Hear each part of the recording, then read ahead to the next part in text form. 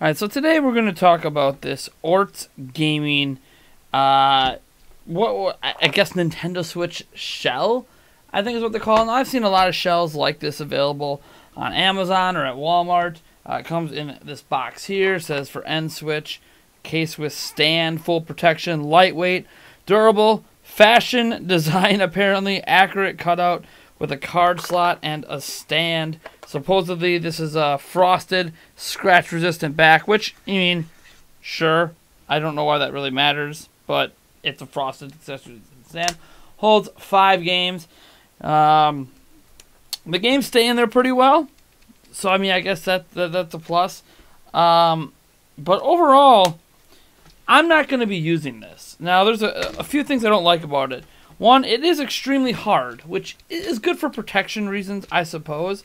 But if you look closely, see how well this even shows up against a more straight back. This is bent. So when this came, it goes like this and then it curves down. It is not straight. And that's something that I concern myself with, considering that there's that whole bend gate situation with Switch. So anything that is trying to make the Switch bend a certain way is not something that I like. Now, another thing I don't like about this is how you put this dang thing in. Okay, so here's my Switch, and there's no instructions on how to do it. So I've tried multiple different ways of doing it. So first I just tried, well, let's just put it in. Let's slide it in. How? Is it like this? There's no easy way to insert it. So the easiest way I found is if you take off the Joy-Cons, and then I actually kind of go top to bottom, since the top part is actually bent. And then you just kind of push it in, and it slides in like that. And then you're like, well, what about the Joy-Cons, right? Well, yeah, we need the Joy-Cons, so let's get them in. So this is the easiest way to get the Switch in, the way I'm comfortable with putting it in, but you can't get the Joy-Cons in. And without the Joy-Cons in, this is irrelevant. So let's pop out the Switch. Attempt to pop out the Switch. Again, I don't like how this is designed. It's almost too hard to get things in. So the way you're supposed to do it then, actually, is apply a lot of force on your Switch. And I'm doing this even though I don't like how this is designed. So I kind of start with this bottom corner down here. I push it in, get it in over there, and then over here I really got to push and bend my Joy-Con.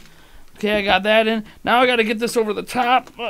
And I'm pushing. Now my Joy-Con popped off. Like, this is not good. Oh.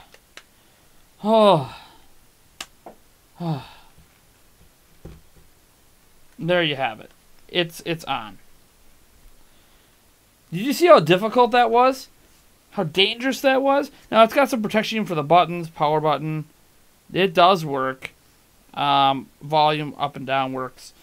You can access the game card, although I had trouble at time accessing the game card slot because it's recessed in a little bit too much for my liking. You can get to the USB-C port on the back. So, as you'll notice, the lip goes a little bit over the Joy-Con, so the Joy-Con's not going to pop off. So that's kind of a bonus for me since the clips on my Joy-Cons are broken. And ultimately, once it's in here, I mean, it feels solid. That's the thing. I don't like... This is not a case you buy to constantly take your Switch in and out. Now, also, because it's thicker, it's not even... Don't even bother putting it in the dock. It's not going to work. You're going to have to charge it by just taking the charge cord, plugging it in the wall, and then plugging it into the USB-C on the bottom. Now, the use case for this is why I'm not going to be using it. And the use case is that this is something that you would never take apart. You always play your Switch this way all the time. That's what this case is for. And if that is your cup of tea, I can suggest you use this. It makes sense. This backplate's far enough away that it doesn't get in the way of my fingers as I curve around the controllers. It does add a little bit of extra heft to the controllers to make it feel more solid in your hand. This is a more pleasurable holding experience than the Switch by itself. So there are some positives to this. And again, all you do is play portable. You never detach the Joy-Cons. This is great. You know, the additional weight aside, this is great. And I mean, I feel safe dropping my Switch and, you know, whichever way it wants to land, obviously besides down like this on the sticks. I mean, it all feels great. But for my purposes, that someone who takes it in and out of the dock a lot, this is useless. Because while I might want to put this on when I'm traveling, it is so hard to get out of here, as you're going to see in a moment. Now, before we get to how hard it is to get out, I also want to talk about this. So they advertise on here that this is a kickstand, that this thing covering the games doubles as a kickstand. Now, the paperwork they sent me says adjustable kickstand.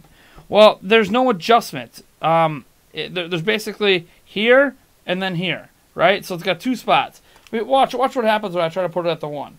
Just the one where it's at like this 90 degree angle. Watch what happens. It just falls anyways.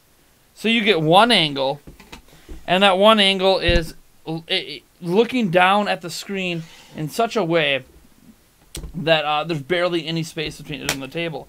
And what sucks about this angle is even if you wanted to rest this on the table for tabletop mode, you can't really get your fingers around the controller. You're just running into the table. So it's a useless kickstand unless I just want to sit here and stare down and watch Hulu or something. And that's not really how most people are going to want to use a kickstand. The kickstand on the Switch itself stands it more up like this. You know, kind of at that angle, which is more useful for when you're laying in bed and want to watch Hulu, or for actual tabletop mode. Because the thing is, this for tabletop mode, I got to take the entire Switch out to get the Joy-Cons off. So it's not practical, is what I'm saying. So yeah, I wouldn't buy this for the kickstand use. I would buy this for basically 2 reasons. One, if you're looking for a hard case that will protect your Switch that you never plan to take off. 2, if you want a hard case that also has storage for up to 5 physical games. Obviously, when we're on the go, we're always, playing digital stuff. But if you need to bring some physical games with, this is a kind of an all-in-one solution, especially if you're not going to bring a separate case or bag for your Switch. So you just grab this, grab the cords, slap the games that you want to take with you, and go. You're set. It's actually a decently portable experience. But for my purposes, I can't use it. The kickstand, too flimsy. Sometimes I've had it pop off like this where it's kind of here doing that slapping. I've had that happen a couple times. It's not, frequent. You have to, really force it to make it happen. But, yeah, I mean, and obviously my negative is because I have to take it off so much. Like, look how hard it is for me to get this thing out of here. I feel like I'm either going to break my Switch or I'm going to break the case. There's, like, no easy way to take this off. It is so... Look, it even includes... I don't know how you would do it, but it includes a place to put a strap, apparently. If you want to carry it on your wrist, it's a little heavy to do that, but... I honestly don't even remember how I got this out of here the first time. This thing is so hard to get off. It's unbelievable. I mean, I'm really struggling here. I guess the easiest way to take it off the top... Maybe that's why the top came bent. From testing. From just trying to get the dang thing out of here. God, I'm really reefing on those Joy-Cons. I told you guys, this thing is, man. As I said, this is something you put on permanently. Oh, gosh. I can't even get the thing off.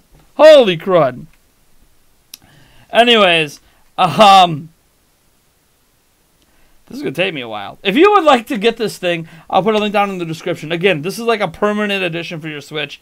I will also put a link down to a softer, more rubberized one that's easier to get off for those that might want to take it in and off or have an easier on and off experience. But I'll put a specific link to the Ortz Gaming. To be full disclosure, they did send this to me for free. They are not paying me for this. I've actually been holding on to this for quite a while, waiting to make this video. But after doing a lot of testing, I can't suggest it unless you're looking for a permanent protection thing, which some parents might. As an example, I have a case on my son's tablet that never comes off, and it was very hard to put on, and I don't care because it has saved that tablet many times.